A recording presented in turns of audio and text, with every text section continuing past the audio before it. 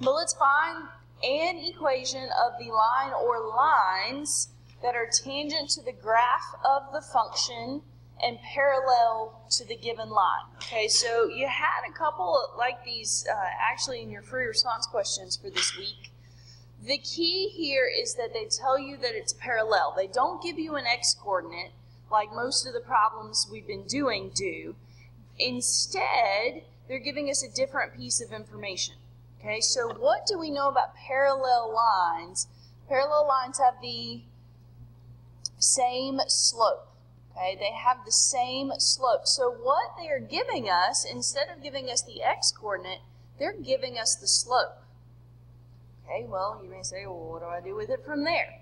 If they give you the slope, in this case, if it's parallel to the line y equals 3x minus 4, then that means the slope is 3. Well, in calculus terms, slope is the derivative.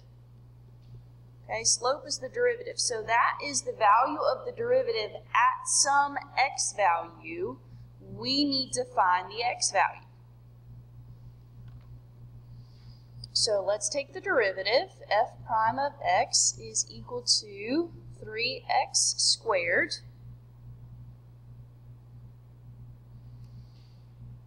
We know that that is equal to 3 somewhere. We need to find that somewhere. So set it equal to 3, and we're going to solve for x.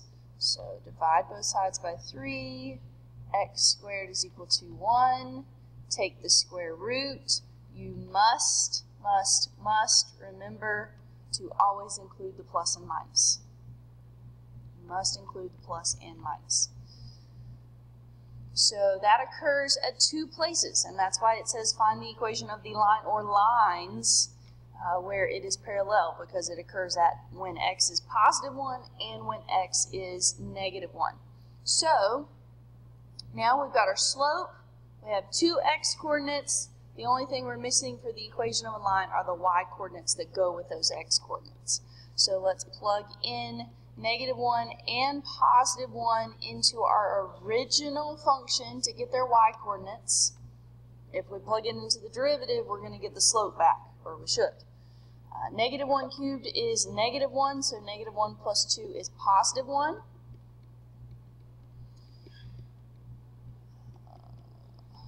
+1 cubed is +1, +1 plus 2 is 3.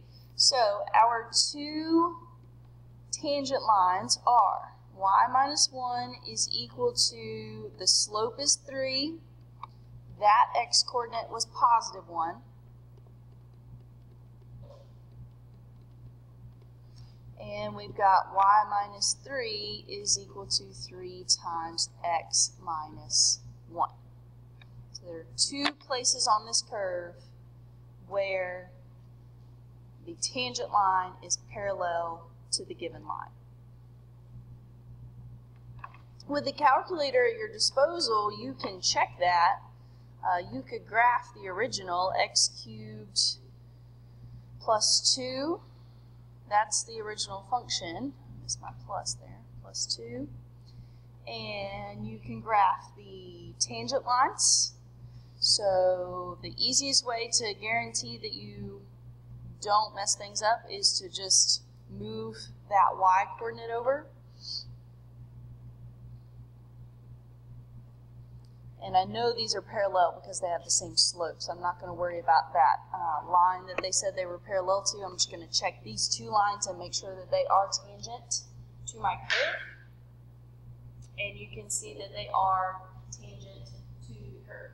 At -1, at +1, they touch the curve in one place. Yes, eventually they do end up intersecting the curve in another area, but